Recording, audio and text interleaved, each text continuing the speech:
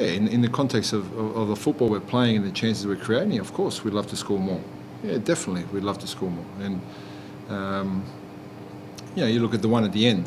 Yeah, it's in injury time. You have a fullback that's making a 60-metre overlapping run to get a cross in, and it falls to the player that you'd probably love to have that chance. And he did everything right, and a few centimetres to the other side, and we're celebrating a goal. But I can't fault the way they're playing, and I trust the players. I trust the group that if we keep playing that football and creating those chances, we will win a game very comfortably. Yeah, look, we're in front. We're in a very good position. It's a position you want to be with 3 games to go.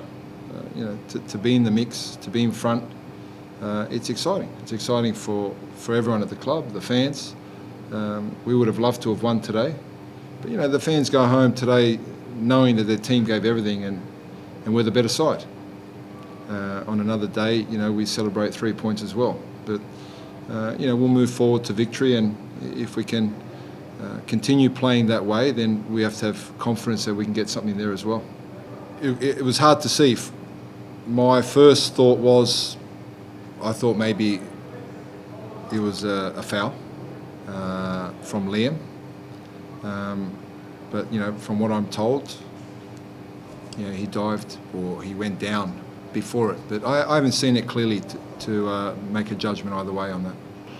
I don't think there is an easy game. I think the A-League proves that every week. But we're on top on merit, and now we have Melbourne Victory, last year's champions. So that's not an easy game.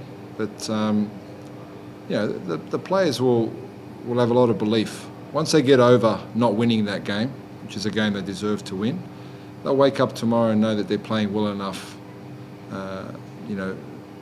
to get top spot.